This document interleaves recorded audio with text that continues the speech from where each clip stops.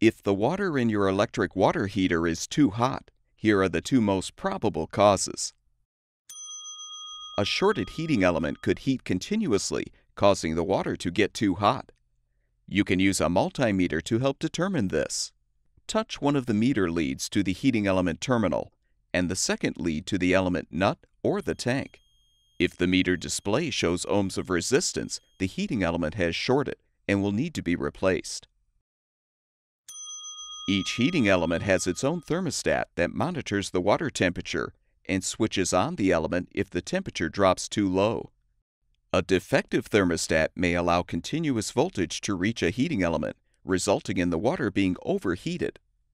If the element itself has not shorted, you may need to replace the thermostat with a new one to solve the problem. Both of the parts shown in this video are available on our website. Be sure to enter the full model number of your product to find the specific replacement part that will fix your water heater.